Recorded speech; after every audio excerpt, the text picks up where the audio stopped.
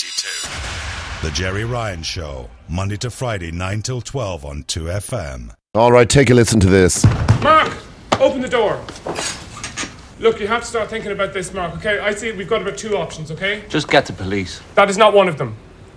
The first one involves beards and Morocco. And the other one is that we try and figure out how to explain this to anybody else that is not as totally fantastic and ludicrous. And look, there's 3 dead people, right? 2 men and a woman. There's no other dead people. Mark, is there any other dead people? No, good. David was under the chandelier. And then it fell and he died. And then Jack comes in with the toolbox and you challenge him. Oh, I murder him. You know, you manslaughter him. And then Sally comes in and she sees Jack and she throws herself on the clarinet stand. Why? Because they're shagging. Because they're man-womaning. There.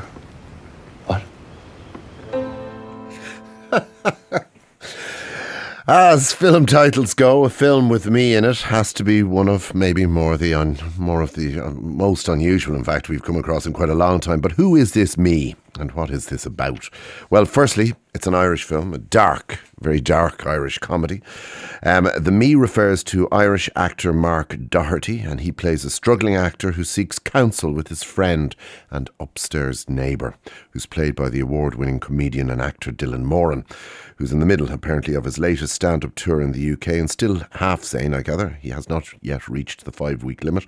Dylan joins us on the line right now. Dylan, good morning to you. Morning there, Gerry. Hi. Welcome. Well, it has a touch of the nobody expects the Spanish Inquisition. It's got that nice kind of our 4. It's got that kind of sense to it, ludicrous. You almost don't know why you're laughing. There isn't a punchline, but it's absolutely hilarious. Oh, good. I'm glad you think so. Yeah. Well, we had a great time making it. You know, I just want a lot of people to see it if possible. Now, the fact that it's an Irish film, I personally believe, is irrelevant. It's got to be good, and it is good. You bring something unique, of course, to it, and that's a kind of a troubled, confused certainty. I'll go with that. That's fine. Mark is fantastic in the film. You know, he gives great deadpan or passive panic. He's amongst other things.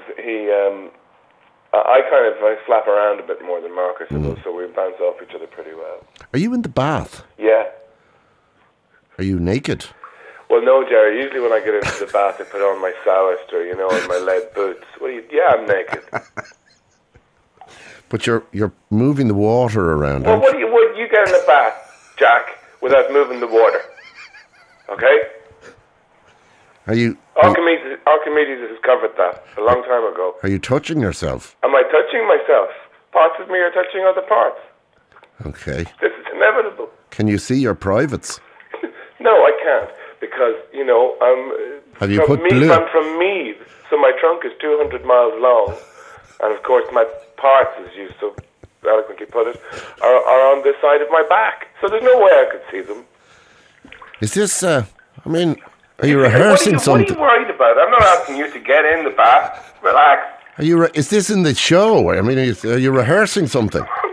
I'm not rehearsing anything, Gerry. This isn't a rehearsal. We're talking, and you need to grow up and get over the fact that I'm a wet, naked man. You know, I see, I'm finding it strangely arousing.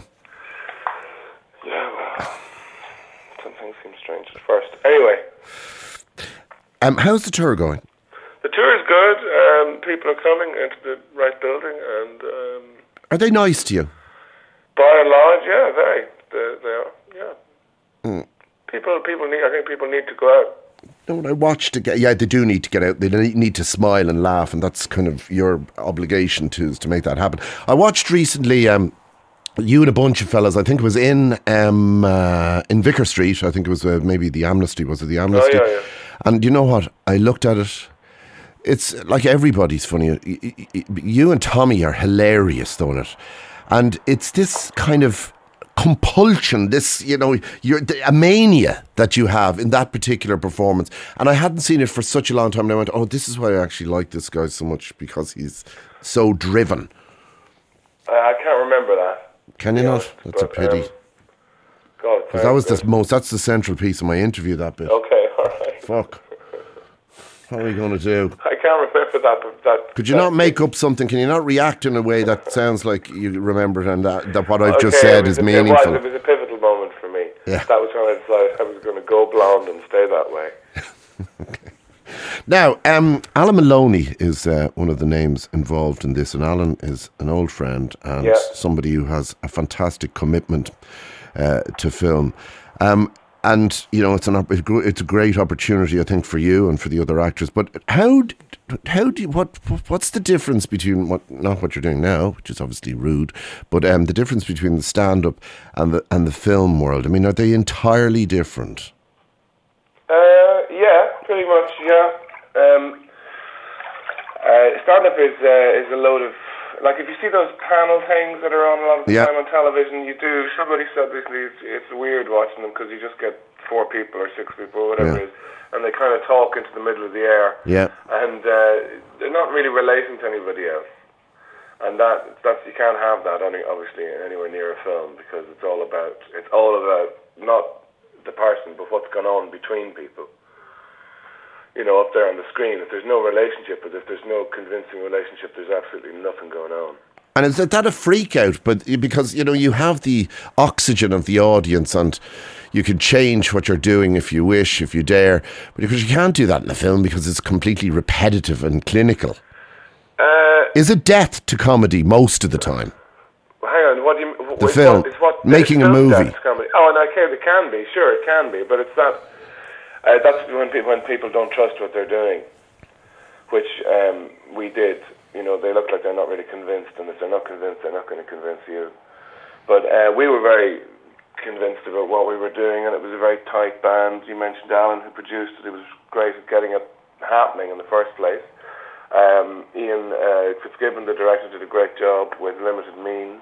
And Ian did Paths to Freedom, I remember, because I had a small involvement. That Ian is very talented. Yeah. And, you know, Mark is terrific. The cast is terrific. Ashley Sullivan's in it, Abby Hoodman's in it, and Keith Allen's in it, and they all do really good turns. Now, I have a text here. I really don't know what this means, but I'll ask it because it's a public service. Dylan, is it true that you used to eat anything that kids gave you in school, literally anything, for money? Brian and Cavan wants to know. Oh, God. I mean, you know... Is that true, is it? You think you get away and then they suck you right back in. Yeah, they bring you back. Yeah. I haven't heard that story before, but it could well be true. Maybe it's one of those episodes, you know, that I prefer not to remember. Maybe it's who I really am. I don't know. Maybe I was Worm Guy when I was 8. I can't remember either. I don't know. I just remember a lot of Marietta biscuits.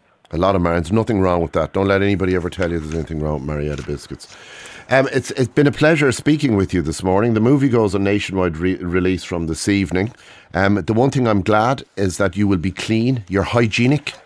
Yeah, Gerry, what have you done with the soap? It's the most hygienic interview we've had all day. Okay. Thank you and good morning. God bless you. Bye-bye now. Bye-bye. A nice man and clean, which is good.